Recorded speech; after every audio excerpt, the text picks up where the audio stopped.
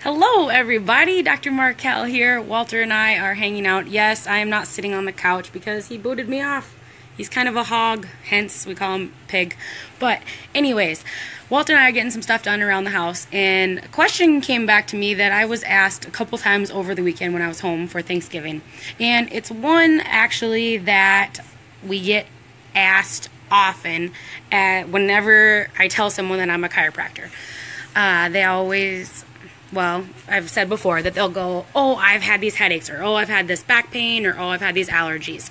Another common thing that we get is, oh, I have this pinched nerve, and I can think of exactly when I pinched it, or I don't know how I pinched it, or I don't know what I did that pinched it. And usually what people mean when they say they have a pinched nerve is that they have pain that starts in one place and travels down to another one. So pain could be weakness, numbness, tingling, stuff like that.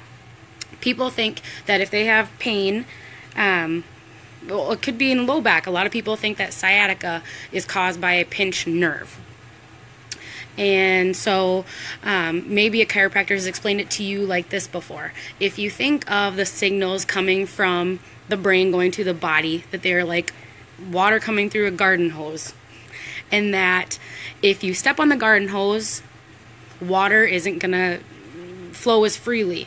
It's either going to stop completely, or it's going to just like blip, blip, blip, blip, blip, just a little bit here and there. That is I don't want to say the old way of thinking, because it's actually kind of ebbed and flowed over time. That's the simple way of explaining it, I suppose. Only about 10% of the time is it actually like a pressure on a nerve that's causing someone's symptoms. 10% of the time. That's like next to none. That's 1 out of 10. Barely any. Most of the time, so we've talked before about how when we deliver an adjustment, it isn't to move the bone, but it is to get the nerve to send the signals as freely, as quickly, as efficiently as possible.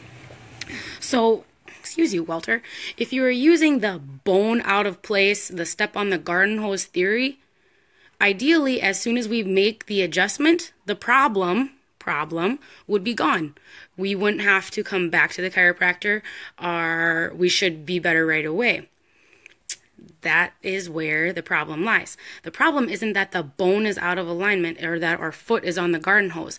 The problem is the nerves that supply the muscles attached to bones, right? And so muscles are, in theory, the ones responsible for moving bones. So if a bone is out of place, the muscle had to move it. And so a lot of people think, oh, it's tight muscles, or I have loose muscles.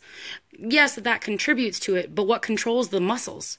The nerves. The nerves control the muscles. Your muscles don't move just willy-nilly. Your brain up here is controlling them too. And so when we have a bone out of place because a muscle is pulling it out of place, it is because there is something aberrant with that nerve supply. The nerves in that area are not able to send the signals like they need to. And so when we make an adjustment, it isn't to put a bone back into place. It isn't to take our foot off of the garden hose.